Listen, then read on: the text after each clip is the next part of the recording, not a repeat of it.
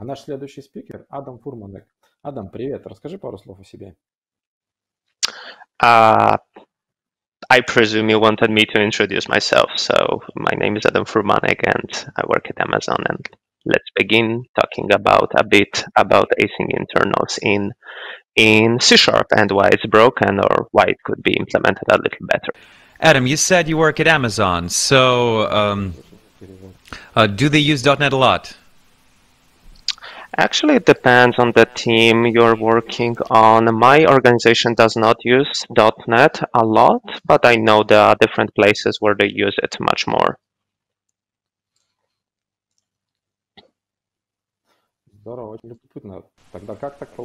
Sweet. So how do you present about .NET then if you don't work with it much? I was a .NET developer for many years before joining Amazon, and I'm still blogging about it, still working with .NET in my free time.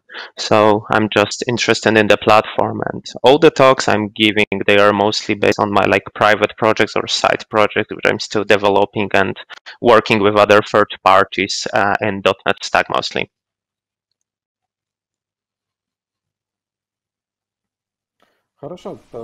Good. Adam, thank you. Now let us proceed with your presentation. The word goes to you. Okay, fantastic. I presume you can see my screen. So let's begin. Once again, my name is Adam Furmanek, and welcome to the talk Async, the biggest C# mistake. So a disclaimer before we begin. I'm going to tell you why async and await mechanisms are broken in C# or in .NET platform in general. However, please understand that even though this may sound like a rant or a bit hateful presentation about the mechanism, I'm not trying to discourage you at all from using the async or await mechanisms. They are great. They influence plenty other platforms. However, the thing is, they could be implemented a little differently to get advantages of the things which are provided by the operating system or by the things which are there already implemented in the platform. And because the async and await is implemented the way it is, there are a couple of disadvantages and drawbacks which typically programmers are not aware of and which in fact influence the solution significantly.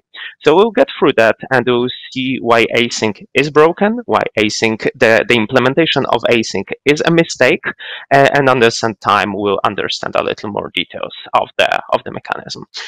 So let's begin. A couple words about me before we move on. As I mentioned, I work at Amazon currently. I'm a machine learning guy working in Prime Video. I'm also a blogger, public speaker. Feel free to take a look at blog.adamfurmanek.pl.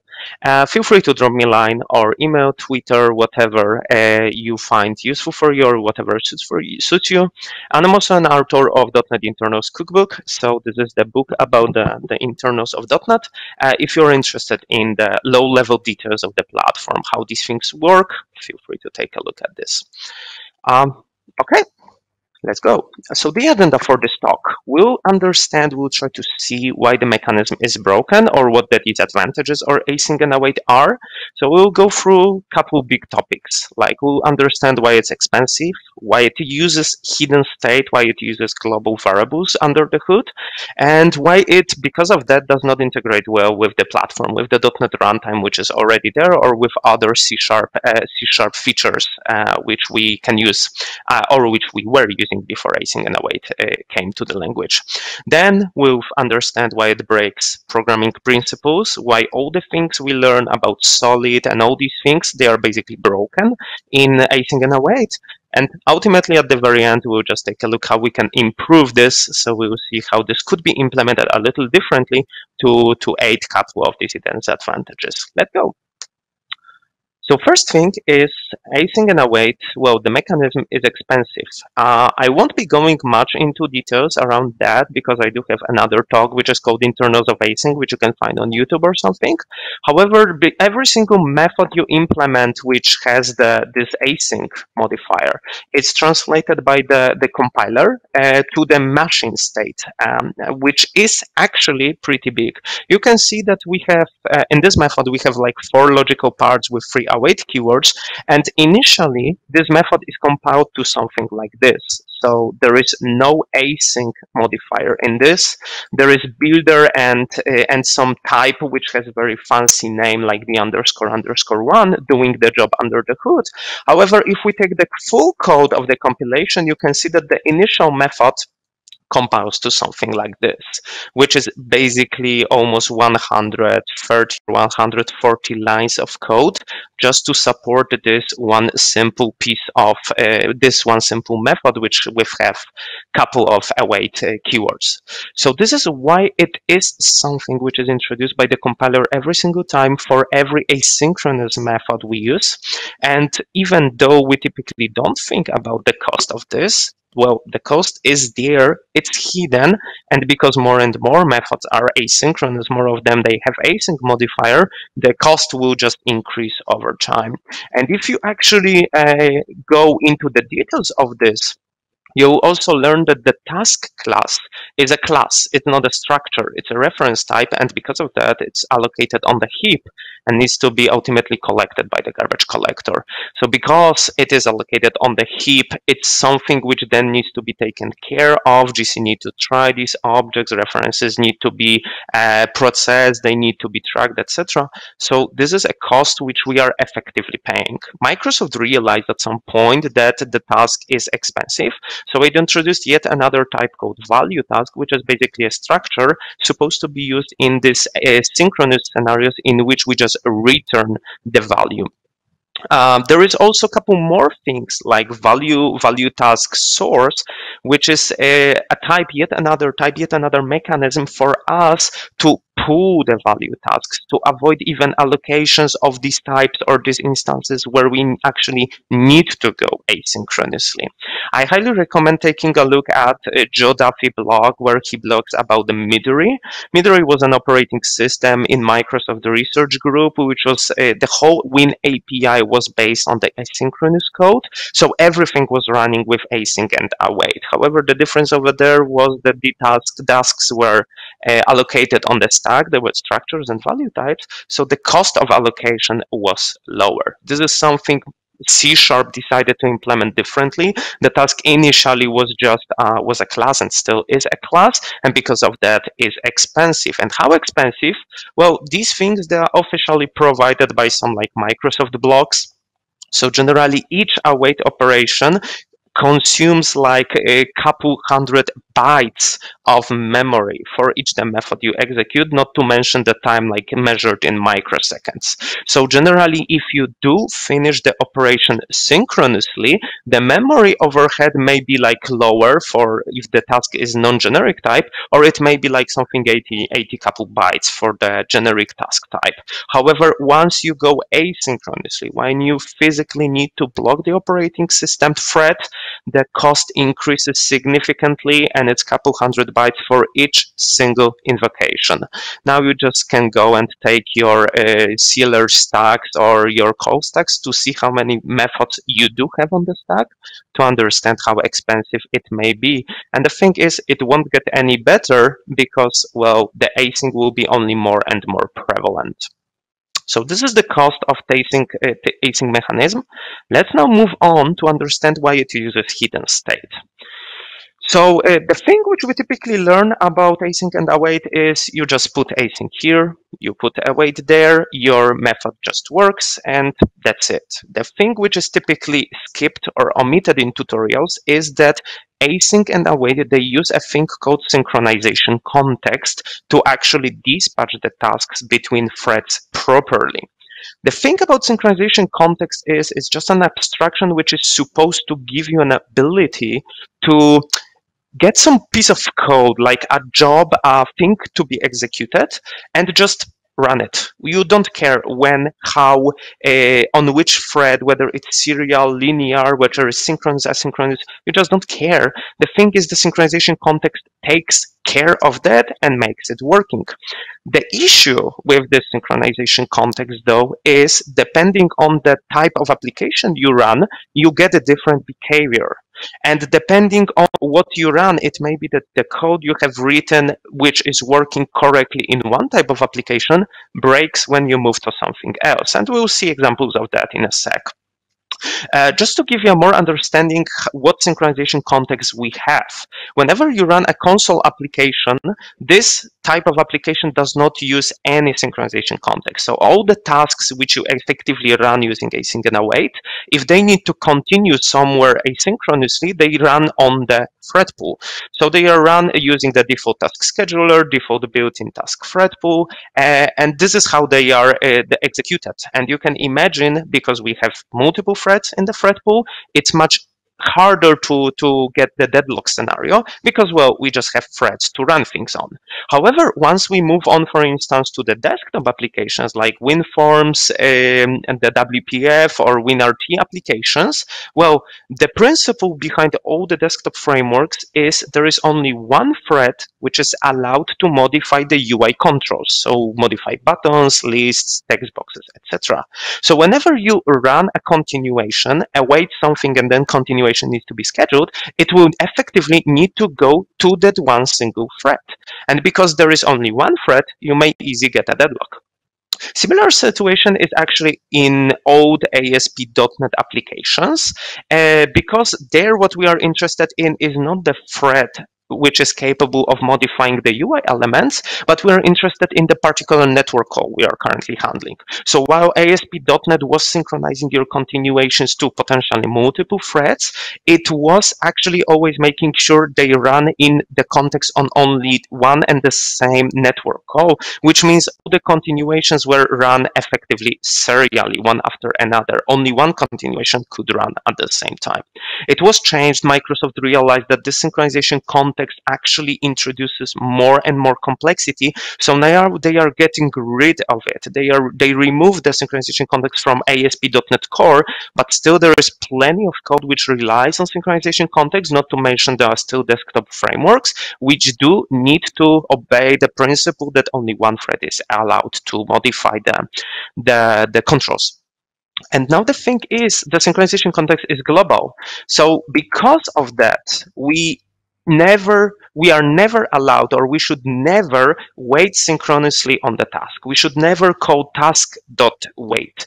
Because of that comes probably the most important slide of this talk, which is use async all the way up and use configure await false all the way down to never capture the synchronization context. If we don't do this, we get into deadlock scenarios. So let's see how easy it is to generate a deadlock. Before we see actual examples, let's make sure that we understand how synchronization context is propagated. So we start with this method, which is async void, and this is probably some method in like desktop application, WinForms, or whatever else. And this method just triggers some data processing and calls await on this thing. If you understand how these things are implemented under the hood, whenever you actually start calling process data async, what happens is you start executing this piece of code immediately. So at this point here, we are at the UI thread, and then we move on continuing on the UI thread. So this thing also executes on the UI thread. Now comes the thing, because here at this point, we call configure await false, we indicate that we do not want to capture the synchronization context. However, the thing is, we never know whether this download async is actually blocking or non-blocking, whether it finishes synchronously or not.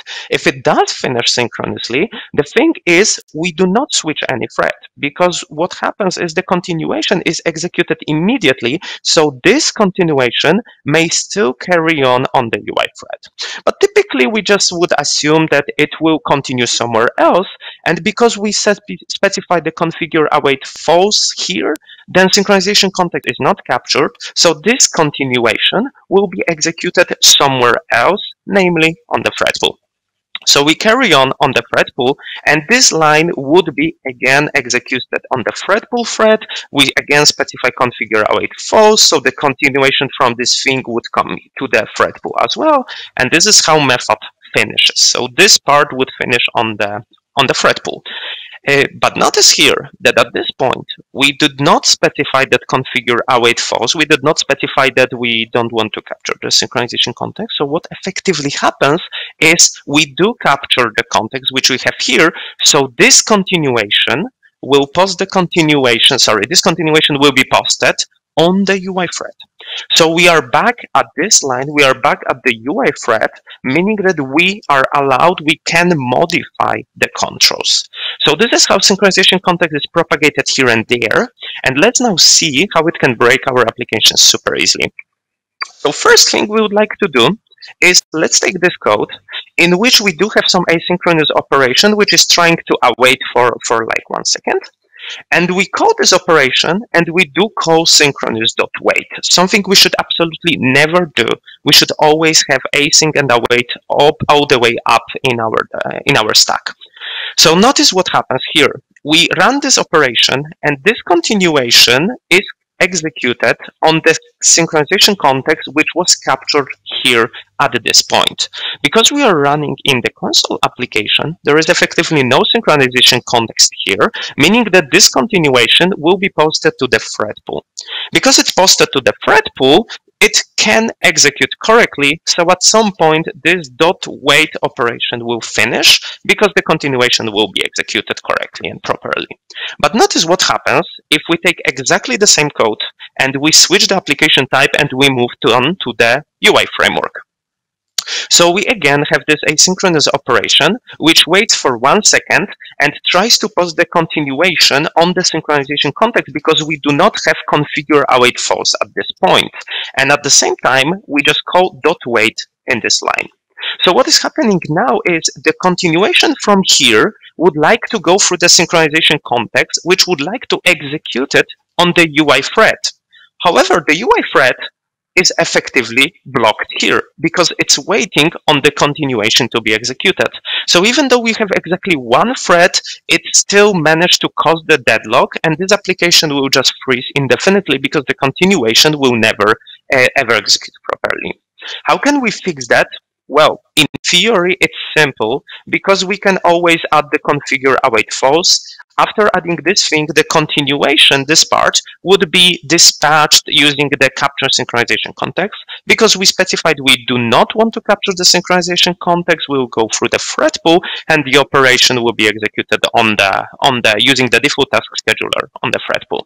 So effectively, it will finish at some point, and then the wait operation will finish as well. We'll probably freeze the UI for like a second or a little longer, but at least the application will continue working after some time. So it seems like it's super easy to solve it. Unfortunately, it's not the case because we may also explicitly ask that, hey, given operation should be executed on the UI thread. So if we do this, if we do something like invoke, which under the hood goes to the UI thread and asks, hey, please execute this lambda on the UI thread, what is happening next is the UI thread is again blocked in this .wait operation, and effectively we get a deadlock again. So configure await false does solve the issue sometimes, but it's not necessarily a silver bullet which we can apply every single time. So we should have async all the way up and never synchronously wait for the tasks. This can be actually the opposite. So we said that we should have async all the way up, but we also need to have configure await false all the way down through our whole code base. Why? Because let's take this code.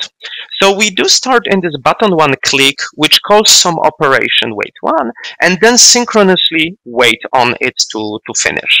In wait one, we await wait two, and we specify that we don't want to capture synchronization context. Then we do similar thing in wait three, and ultimately in wait three, we just wait for 1 second, and we say that, hey, configure await false is, we do specify that we do not want to capture the synchronization context.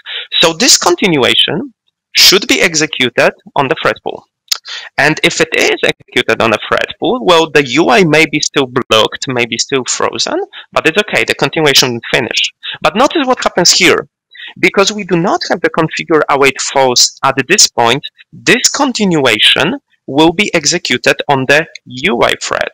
And the UI thread is again blocked on this get awaiter.getResult. So even though we did specify configure await false here on the higher level, on the upper level on the call stack, because we did not specify configure await false here, the continuation will still try to come to the UI thread, and effectively our application will die. So this is something we need to always keep in mind. Async all the way up, configure await false all the way down. And it's actually even harder because the synchronization context is a global variable. So if you try running this unit test with any unit, in which just create the new form from informs, and then you just await the operation and you do not specify the configure await false, what happens in this seemingly simple test is it deadlocks. Why is it so? That is because whenever you create a new WinForms instance, this thing will just under the hood go and replace the synchronization context for you, because it requires the synchronization context for the WinForms framework. Because your end unit awaits the operation on different synchronization context, it doesn't know that the continuation from here ever executes. So because it doesn't know that, it waits indefinitely and we have deadlock. How can we fix that? Well, and let's see how the synchronization context can be modified. Basically, it's a global variable. So we can get the original synchronization context, create the new form, and then replace the synchronization context with the value which we captured previously. And because this is a static, globally available method, which is publicly available for anyone, effectively anyone can step in and modify the synchronization context for you. So this is what is happening. This is what happens under the hood. And that's why async and await is really broken, because it relies on this global state, which can be modified by anyone, anytime. Moving on. So the async and await, this mechanism does not integrate well with the platform. So with the things we had in the language before. The first thing which we would like to cover is how it handles exceptions. So before async and await, we were using tasks from the TPL library to do the magic, to do the tasks, to schedule them together, like with continue with, etc. And the thing with tasks is they all could throw the exception. So we could have multiple exceptions at the same time, which were later aggregated using the type aggregate exception. And because of that, because there is this aggregate exception and await does not use aggregate exception, it wants to unwrap the exception, we may actually miss some of the exceptions, even though they were thrown properly. So let's see this code. So what we are doing here is we do create two tasks which are attached to parents. So we effectively, because we still use the task type, we don't create like a linear series of tasks to be executed, but we effectively create a tree of these tasks. And you can see that we do throw two exceptions here, one from first task and the other one is called second task exception. And then what we do is we just await this task. However, what you see in the output is we get only one of these two exceptions. The other exception is effectively lost and we cannot get it. We cannot get the access to that exception. From our point of view, it just disappeared. How do we fix that? How can we extract this exception to report all of them properly? Well, we effectively need to use the TPL code. So return to the previous solutions before the await world. So we need to create a continuation which will be executed like on the faulted task here. So we use this continue with additional flags, and then we effectively see that yes, we do get second task exception, and there should be also first task exception as well in the output. So we can see async and await, they do work great. However, they do not integrate with the platform properly in terms of handling the exceptions. Okay, what can we do next? When it comes to the exceptions in async, we probably know that async void methods should be avoided and we should use async task as much as possible. Why is that? It's because async void methods, they do operate in the so-called out of band mode when it comes to throwing the exceptions. So let's actually see a piece of code which we'll execute here. So what we are doing in this code is we do have a method which is async void, which waits for 300 milliseconds and then throws the exception. And what we do is in try catch block, we call this method twice. We want to handle all the exceptions, and then we print something, we sleep for 900 milliseconds, and we print again. Notice what happened. So we did throw this exception, and we did print out these two lines of code here after sleep and dawn, indicating like this part of code was executed. So it seems like even though this exception was thrown, even though this exception was unhandled, well, the application continued to working properly. However, notice what see if we just introduce a seemingly random delay somewhere in the middle. Now one could think that, hey, because I do have sleep for like a second and a half here, it means that this throw method finishes before my thread sleep does. So I could capture this exception and handle it here with the catch block. Unfortunately, it's not the case. And what is worse, we only get after try line here, these two lines were effectively not executed. So you can see that seemingly random sleep somewhere on the way changes the behavior of our application significantly because the exception is thrown in the out of bound way, so it queues the application. What we can do also is we can change the async void to async task. But notice what happens now.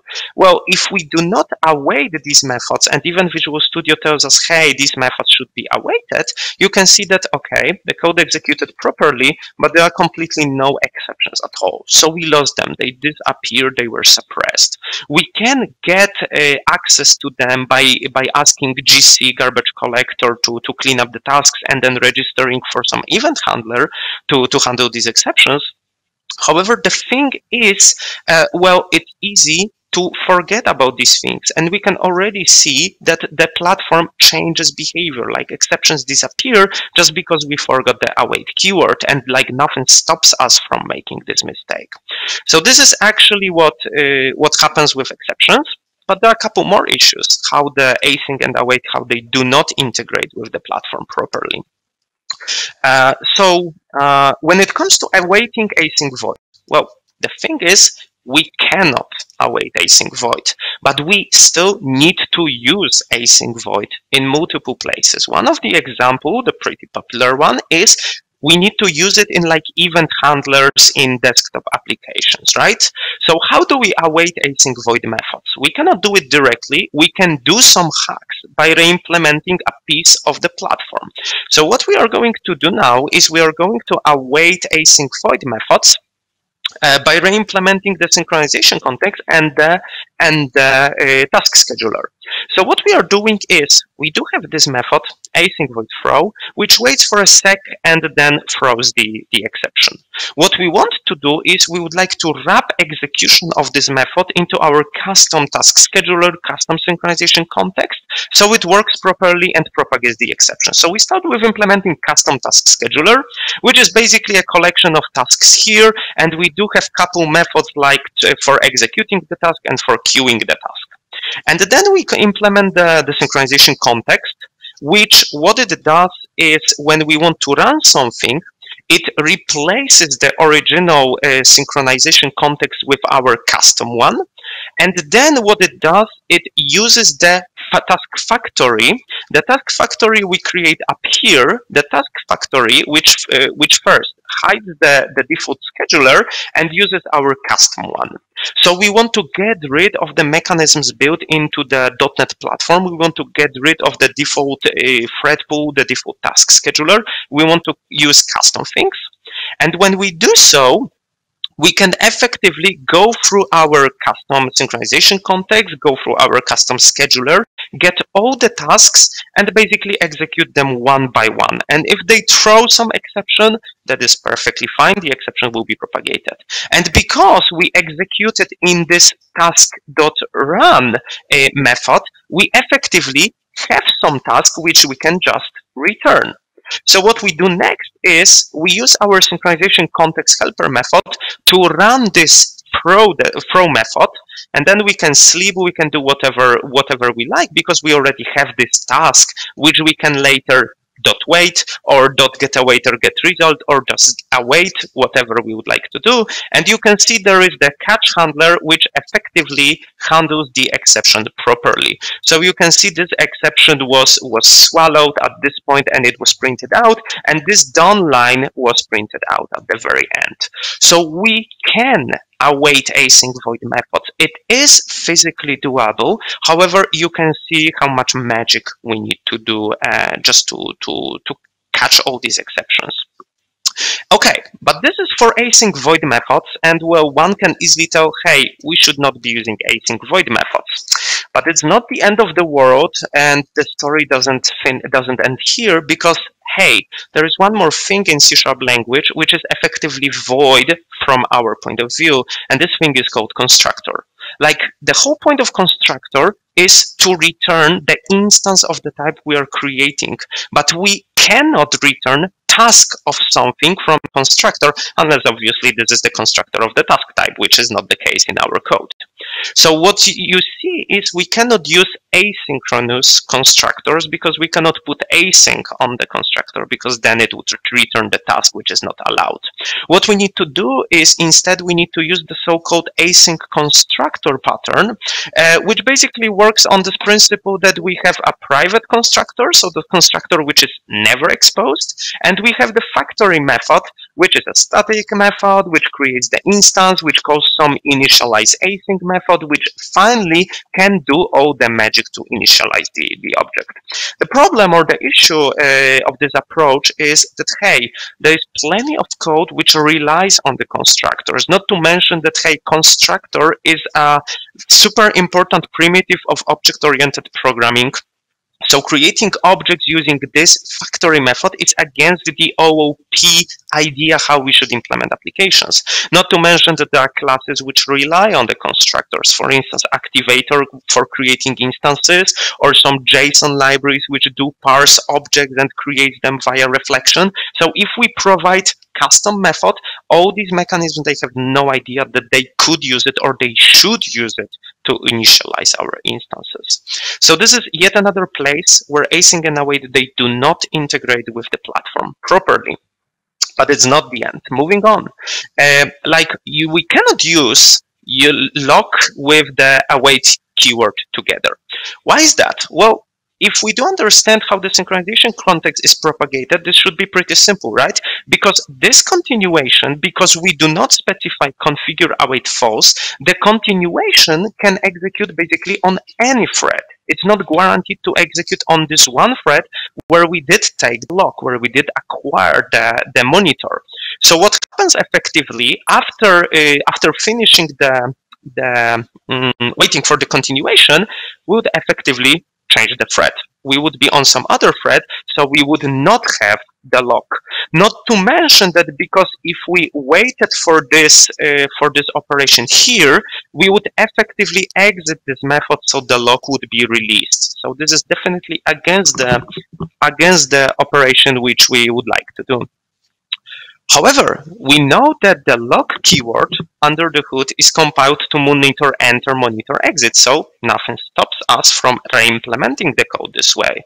So instead of using lock, we do monitor enter, we print out the thread we are on, we await the thingy, and then we print where we end up on which thread. And you can see that initially we started on thread 1, and after awaiting we are on thread 4, and what's more, we get exception. Why? Because we try to release the monitor which was taken by some other thread, which is obviously incorrect. Not to mention that this monitor is released way back, even before the operation, the asynchronous operation finished.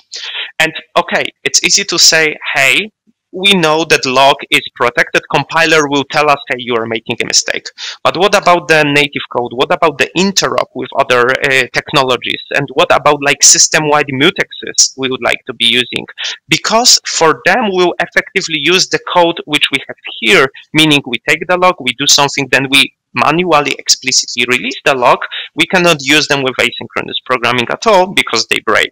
We need to rely on some other libraries like async-x providing synchronization primitives which we can use between asynchronous contexts, but again, all the things which we were given before, like operating system primitives, they are unusable for now. And moving on to the last big part, it breaks the decent programming principles, like the principles we learn at the university, we learn at school, we learn at work, that, hey, the code which we write should obey some general good principles, good rules to implement the code which works better, is easier to maintain, and basically is nicer according to the rules by the book. And unfortunately, async and await, they do break these principles. The first principle they break is never wait without a timeout. This is the first principle of multi-threading or whatever parallel or concurrent programming. Whenever you wait for something, always specify a timeout, because if you do not, you'll hit a deadlock sooner or later. This timeout may be some like ridiculously high value, for instance, a day or whatever works in your application, but sooner or later you will just see that this timeout actually was hit because something broke under the hood. So how do we await with a timeout in the async and await scenario? So the thing is, if we start with code like this, we cannot just do it easily to await with a timeout, because await doesn't give us this ability.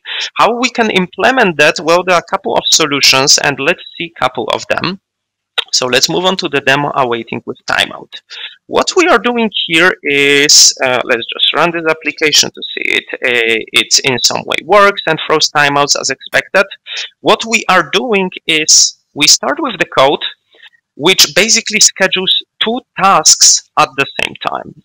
So we await on task when any. The program hang is operation which basically waits indefinitely. In our demo, it would be like 1 minute. In your application, it could be something which actually deadlocks like forever, right? And what we schedule at the same time is throw timeout exception. So we basically wait for like 1 second and then throw the exception. So the first solution for waiting with a timeout is we replace every await yada yada with await task when any yada yada and this helper method for throwing the exception, not to mention with configure await false at the very end, and we just await the task which was returned. Okay. Can we simplify this? Can we make it better so we do not need to repeat this code every single time? Well, we can. We can await with extension method. So what we can do is we can provide these two extension methods, which basically wrap the logic which we have to await the task when any, configure await false, yada yada. And now every single line of code, wherever the tutorial told you, hey, you just put await there and it works, you actually now realize you should be putting await operation.timeout.configure await false. And this is throughout your whole code base. Not to mention that if you wanted to like handle exceptions uniformly across all the tasks, you probably could add yet another extension which would be await operation.timeout.handle exceptions.configure await false. And now it was just one keyword, and we have this very big long line doing the waiting for the operation. Okay. Can we do it a little better? Well, there are a couple more tricks we can do. We can re-implement the synchronization context. So what we would be doing is we would run our operations using the synchronization context helper, similarly to what we did before with awaiting async void method. And what we do is, again, we just replace the synchronization context, do the magic, yada, yada. And at some point, we basically trigger another operation, which would throw the exception, and the exception would be captured on this task we use here. Obviously, the line which we are getting here, so await custom context run with Lambda, is also not what we would like to do. So let's look for yet another solution, which would be awaiting with custom task type. And starting .NET or starting C#, I believe 7 something, we can implement custom task types and specify how they need to be constructed. So notice that this method now, it returns the timeoutable task. It's a custom type which we provide, and for which we need to provide a builder which says that, hey, timeoutable task should be constructed using this builder. And this timeoutable task, it needs to provide a method, basically move next. And also, it needs to use the operation move next. And we can see that we do trigger the throw timeout exception, which runs under the hood, throws the exception, and we set it on the original tasks if needed, and then we just run the regular move next of the state machine code. So now our operation is finally a little cleaner. We just specified that the return type is timeout task instead of task, and it seems to be working. The issue is if anyone at some point casts this timeout task or changes it to the regular task, we lose the whole feature of this awaiting with timeout. So unfortunately, there is not a good solution which would work out of the box, and probably the most solid one is the solution with the extension method. So you specify await, operation, timeout, handle exceptions, configure await false. And this is what we should be doing across all our code base. Yet another place where we shouldn't be, which we could be a little disappointed with the solution we have. Let's move on. Async and await, they do break yet another principle, which is do not repeat yourself. You probably noticed that during the transition period from the synchronous code to asynchronous code, plenty of operations throughout the .NET framework or throughout the libraries, they started providing two methods effectively doing the same. One of these methods is the operation, the other is operation async, so returning task and doing things asynchronously. And unfortunately, these operations, they typically cannot be implemented using one another. Why? We'll get to that in a second. And if we try decompiling, for instance, the console, the operation for writing to file, like file write all text or file read all text in this example, and we decompile or take the sources of .NET Platform, we can see that the synchronous operation looks like this. So we do have some assertions initially, and then we just use stream reader, read file to end. That's all. But what happens for asynchronous operation? Well, it is a little more complex, and you can see that it's actually much longer, and it effectively does the same. It reads the file in the asynchronous way, and it cannot use the synchronous operation, nor the synchronous operation can use the asynchronous one. So we effectively need to re-implement the same piece of logic twice, once for synchronous, once for asynchronous operation, not to mention that this method returns a task. And if we wanted to return a value task method, once again, we cannot use this code. We would need to implement yet another method doing the magic. So we need to repeat ourselves a lot with async and await.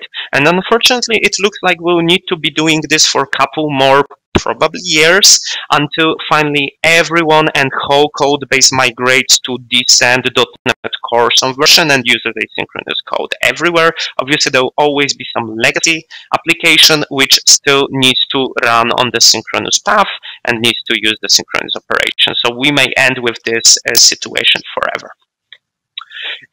But the biggest issue it has is breaks the dependency inversion principle. Before understanding why it's bad, let's understand what dependency inversion is. Dependency inversion principle tells us that we should be always implementing things which talk based on the abstractions, not the actual implementations. So in C# we can think of that more or less as talking or writing the code using interfaces, not relying on the actual classes. And now, because we should be using interfaces, we could ask a question, which is, how do we replace a string? Like, we do have this system string type in C#, right? What if we wanted to use system custom string instead of system string? And probably you may ask a question, counter question, hey, why would you ever replace a string, right? What is wrong with the string we have in C#? And to answer that question indirectly, let's see some history of a couple other platforms. For instance, in Java, what they did around Java 9, they implemented or changed the internals of the Java lang string class significantly to reduce the memory usage and to speed up things. So originally, string in Java was basically an array of characters under the hood, the same way it is in C#. However, most of the strings we do have, because character is 16 bytes long, not 8 bytes long, and most of the strings we have, they are pure ASCII strings. We waste plenty of space just to support these strings. What we should be doing then is we could be storing these strings in the byte arrays, right? So this is what Java did. JVM hotspot changed the implementation. So if the string is an ASCII string, it is stored using the byte array, not the character array under the hood. So we effectively get back like the 50% of the space consumed by the string.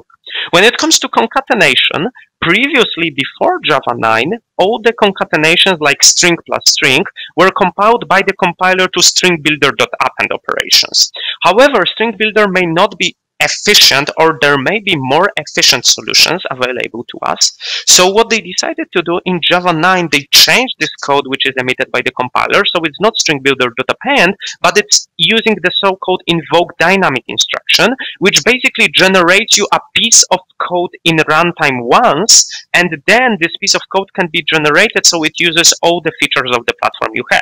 So now you have backwards compatibility with strings because the code is compiled once, and if you change the hotspot version, it may use different way of concatenating strings to improve the performance here. This is what happened in Java. What happened at Facebook? There is a fantastic talk by Nicholas Ormrod, which is called The Strange Details of STD String at Facebook. So Facebook re-implemented their C++ string implementation, and they gained 1% performance win just by doing so, by replacing string globally across the whole company. You may say, okay, it's just 1%, but if you are talking Facebook scale, or if you're talking bigger scale here, they probably have hundreds of thousands of machines running the code. So 1% of that is still like a couple thousand machines, which they now can, in theory, get rid of just by improving the performance of the string. So you replace system.string with something else, magically works faster. And now moving on to V8 in JavaScript, like the V8 engine, which is used by the Chrome browser or by the Node platform, they do support plenty of different implementations of the object, depending on what the object is, what properties it has. Because obviously, an object in JavaScript is basically a dictionary, right? So just use a hash map. But most of the objects, they typically are like DTOs, just carrying a couple properties. They do not change the shape. Properties are not added and removed from these objects. So, well, they could be optimized. And depending on actual shape of the object, on the use case of the characteristic of the code, the V8 engine can actually store the objects in different ways to support different scenarios and improve the performance.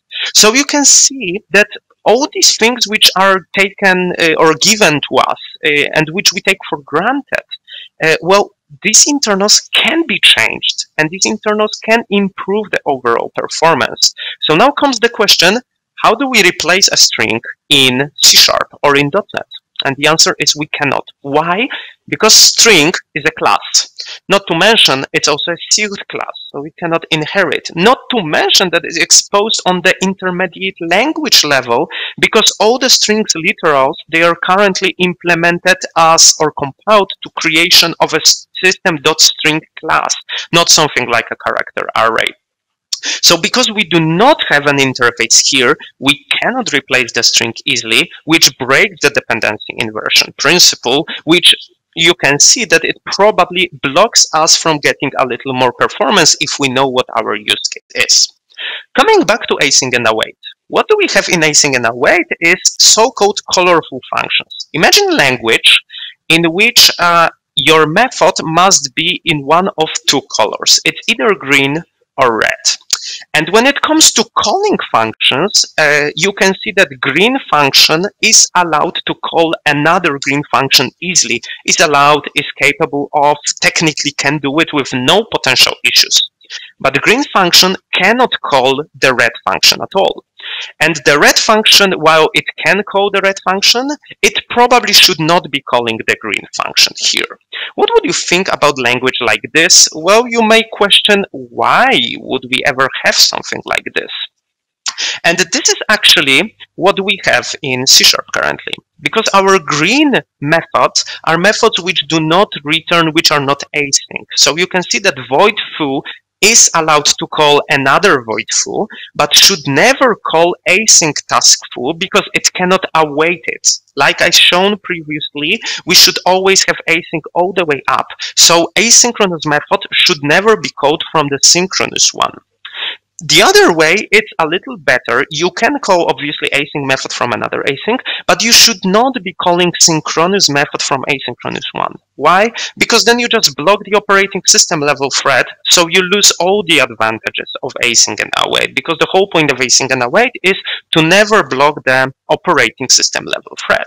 But it's not the end of the story here, because there is yet another type in C#, which is called value task. So now we have effectively three colors of our functions. There are synchronous functions, there are asynchronous functions, which should always finish synchronously or as often as possible, so they can return value task, which does not need to be awaited by aligning to the heap memory. And there are full-blown asynchronous operations with async task. And you can see that while you can call a value task operation from another value task operation, calling task from value task is now kind of a tricky, because then we get the memory usage and we lose a couple of the advantages. So this is the state of the C# language currently. We do have these colorful functions, we have a big issue, and that's all because we do not have the interface for the task. We cannot control how the task is implemented, because all these methods, they do have like explicitly specified type which they return, which is either value task or task. And now, just to finish this talk with some like more positive, on a more happy note, let's see if we can do it better, or let's see if we can fix a couple of these things. And when it comes to the asynchronous code, the whole point of async code is do not block the operating system level thread. If you do block the operating system level thread, you're doing it wrong. You make things which you completely miss the point of the async code. But it doesn't mean do not block. It means do not block the operating system level thread, but we can block something else. And if we take a look at the C# how it's implemented, and once again I refer to my talk Internals of Async, which covers all these things in detail, async in C# is implemented as coroutine compiler level transformation. This is because we do have this state machine generated by the compiler, which transforms the method to coroutines. With service locator for promise orchestration, that's because we have globally accessible synchronization context, which is basically a service locator, which does all the orchestration, dispatches, the continuations, etc. With statically bound promise factories, that's because we do specify the type, return type of the method explicitly in the code. We do not use the dependency inversion. We specify the type directly, so we statically bound the builder during the compilation time. But we can do it a little better. And because we do have only a couple more minutes, I will again refer to yet another talk, which is called Project Loom in C#, in which I explain how these things work under the hood. But the general idea is that we do re-implement a couple of these things by ourselves to implement the coroutine. We use fibers, like the operating system green level threads which run in user mode, and we use monads to avoid the statically bound promise factories. So let's see this in action. And because we do not have that much time, I will just go to the final part of this demo. So let me just adjust the code so we know what we are running here, and recompile these things and set up startup project, and we should be good. Where is the set up startup project? Async Loom, set up startup project, run, and let's see what we have here. Okay, so what we are doing now is we would like to have two operations which we would like them to be executed together like asynchronously. So initially we would start by running two jobs, which is run internal job and side job. And run internal job is basically calling another asynchronous operation but not awaiting it directly, just printing where we are. This another internal job just waits for 2 seconds, awaits, prints things, returns some data, and then we ultimately awaited this job. Okay, and because we awaited here, and because we do have delay here, this thing will effectively wait for 2 seconds. So we can wait and execute on the same thread. We can execute this other job, which is called side job, which just print thing, okay? So we would like to get exactly the same behavior in our better solution, which would not use the coroutine compiler transformation, which would not use the colorful functions, but which would still support the asynchronous invocation and not blocking the thread. Okay, so let's run these things again. And what we are doing now is we are using fibers. So we need to have a piece of bookkeeping which supports the coroutines and which schedules threads on different fibers. And then we just add two jobs. First of them, the run internal job will be running on fiber number 1, and the other job will be running on fiber number 2, and the default fiber, fiber number 0, would be the executing this whole bookkeeping, which effectively is basically a code which your thread pool does, which observes the message queue, dispatches tasks, calls other threads, yada yada. And what we can do next is we can wrap the operation in the kind of monad-like operation. So we do have some abstraction which tells us what we can do. And this monad is basically an interface with one method map. This is not a true map, this is not a true monad instance as in functional programming. This is just named monad here, so it's easier to Google this. But skipping all the details, if we wire all these things together and we have this method, what we have then is we do have run internal method, which runs internal nested and specify how to construct the type or how to synchronize these things using the generic parameter. And then the only thing we need to do is we need to propagate this generic parameter here. And you can see in our output, we do have some job which starts execution, and then we have side job, so the other asynchronous task, and then we do have the continuation after 2 seconds. The biggest advantage of doing things like this is we do not have colorful functions. All these functions, they're basically void or they just return the data, but there is one more big win.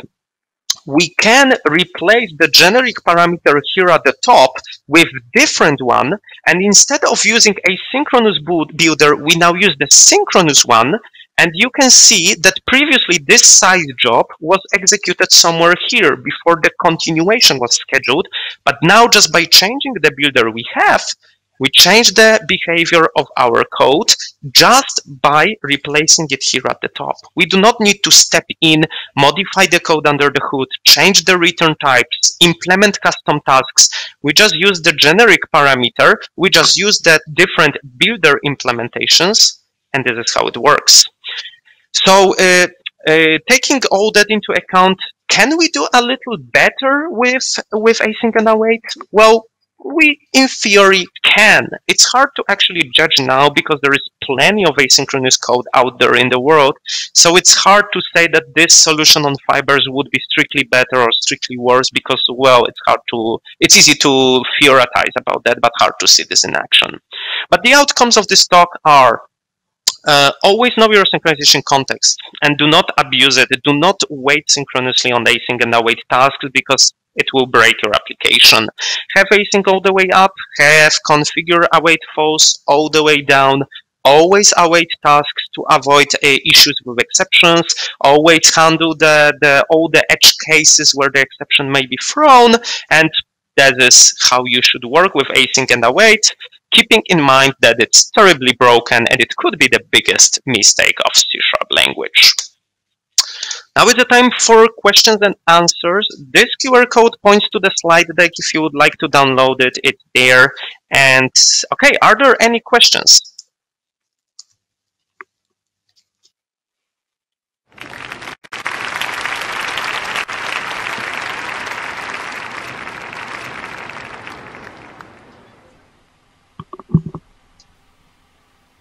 Adam, thank you. Most exciting. And while we're waiting for the questions from our audience, on chat and on the phone, etc., У меня есть свой собственный вопрос. I Адам, have a question скажи, of my пожалуйста, own. в Adam, C-Sharp tell async, по me, твоему мнению, async это in C идеальная Sharp конструкция? Есть ли is not a языки, в perfect которых construct. Are there подобное было сделано languages идеально? where this sort of thing was implemented good, actually? That is a very good question. That is because async in a way they did implement other platforms as well. For instance, the same mechanism was implemented in JavaScript, Python, Rust, Kotlin, other platforms. They do implement it the same using the colorful functions. So there is, please, I'm not aware of any platform which would be implementing this correctly, but Java is working on the project Loom for last couple years, which is actually trying to implement the thing which I presented in the last demo. They want to build this using a green threads on the user mode level. So these threads do not block the operating system level, and we do not have the callers for the functions. So while there is not a platform I'm aware of which would be doing this properly or not breaking it the way C# does, hopefully Java will explore another way of implementing this, and maybe it will influence the computer science world a little more, so we will see that it's possible to get asynchronous code without coloring the functions as in C#.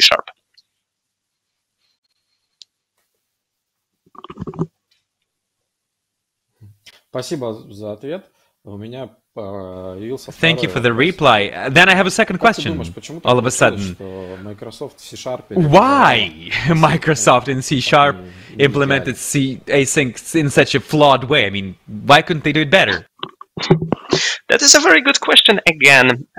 Fibers in the Windows platform, they are there from the very beginning. Like, this is not a construct which is provided for C# language or .NET platform. It's something which is there provided by the Win API. And the .NET platform was experimenting with fibers. There is a book by, I don't recall the author, unfortunately, but basically the concurrency, effective concurrency on Windows, I believe the title was. And this book explains that using fibers in C# was ultimately dropped, and .NET stopped supporting fibers. It officially says we do not support fibers. That's because of the issues which we now have in C#.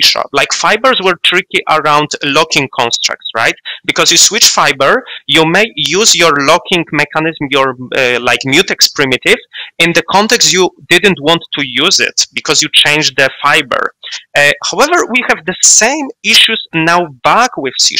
So while I cannot tell why they decided not to use fiber, I do know that at some point there was general conception in Microsoft world that fibers are not useful and should be avoided.